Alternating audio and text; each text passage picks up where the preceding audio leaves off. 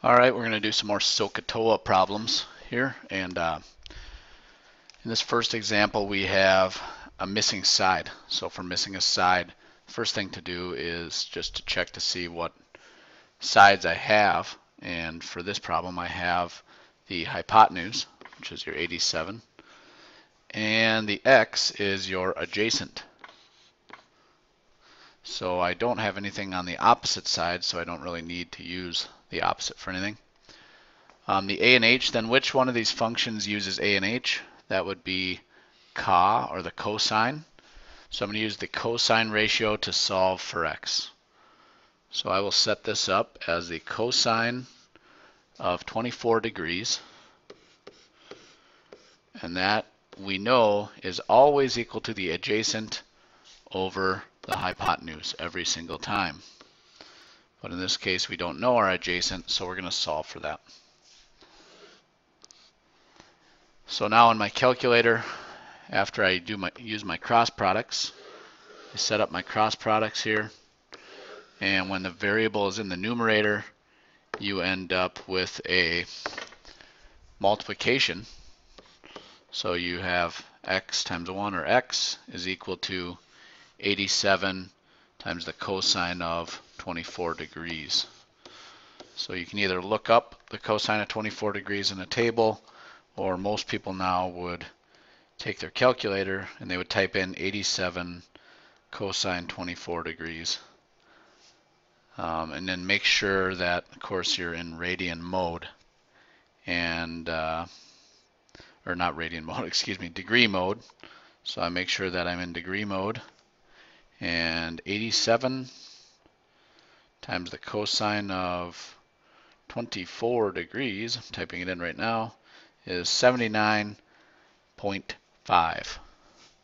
So x in this case is 79 5/10 units long. So does that look to make sense in my picture here? And that certainly seems like it's going to be less than the hypotenuse, and it would be actually opposite of a 66 degree angle. So that shouldn't be too much smaller than 87. Okay, we'll do a few more here. Next one, I'm missing a side again. So the first thing to identify is what side am I missing? Well, opposite of my 90 degree angle is always my hypotenuse. That's my missing side. And opposite of the angle I'm using is my opposite side. So in this case, I'm missing, or I have my O and H. So I'm going to use the SOH, or the sine ratio, the one that uses OH, SOH. So the sine of 50 degrees is equal to opposite over hypotenuse, 17 over x. Set this up as a proportion. Same process, use your cross products to solve. And many of you that are doing your homework know that when the variable's in the denominator, I end up having to divide to solve for x. So this would be x times the sine of 50 is equal to 17. Now I want to solve for this x here, so I end up dividing both sides by the sine of 50 degrees.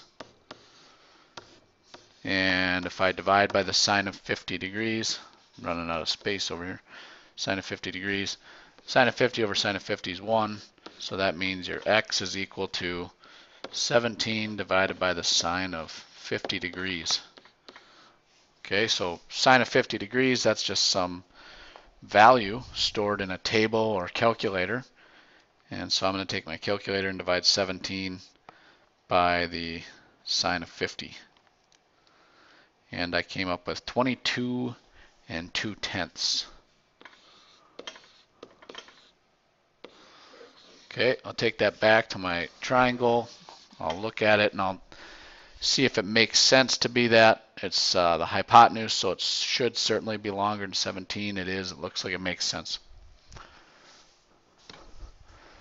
Next question here, we're looking at the finding an angle. So process still starts the same. What sides do I have here?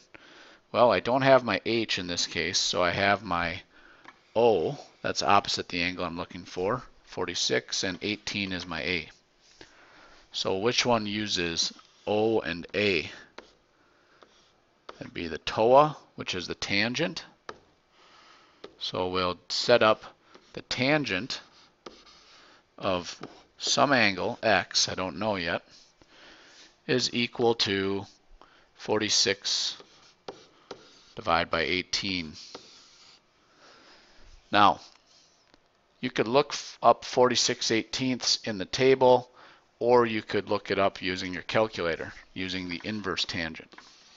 So if I type in the inverse tangent of 46/18, that will look up the angle that corresponds with that ratio.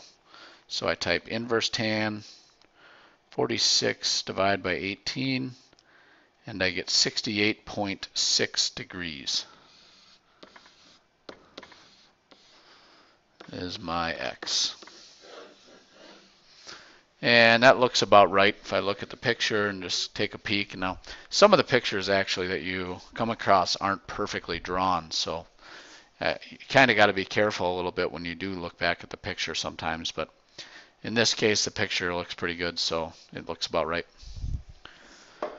The last one is an application problem, so I'll take a minute to read this. An airplane flies 3 degrees off course for 400 miles. How far away from the correct path is the plane? All right, well, let's see here. Let's say an airplane is supposed to fly. Here, I'll draw an airplane here. This would be kind of funny. Draw some sort of airplane. Okay, there's my airplane. It's supposed to be flying this way, let's say. However, the wind or something blew it 3 degrees off course for 400 miles.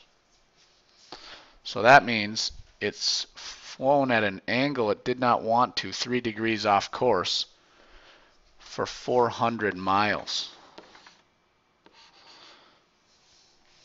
How far off course will be the measurement of 90 degrees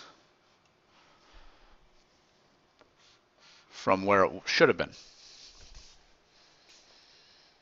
So I want to know this value right there. That's how far off course it should be.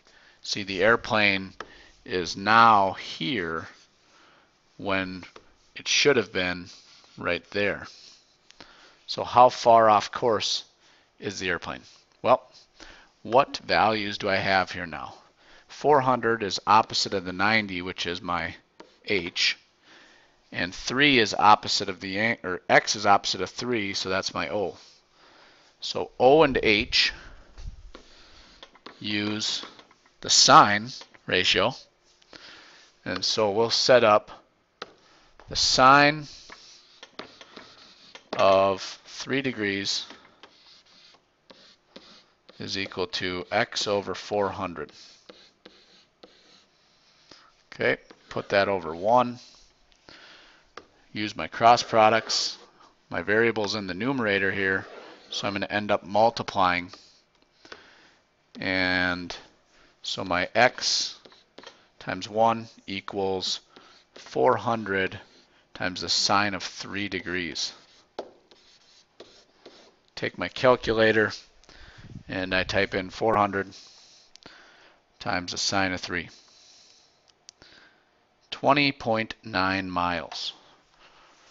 So this plane flew 20 9/10 of a mile off course, which looks to be about right if I look at the picture. That's probably about 20.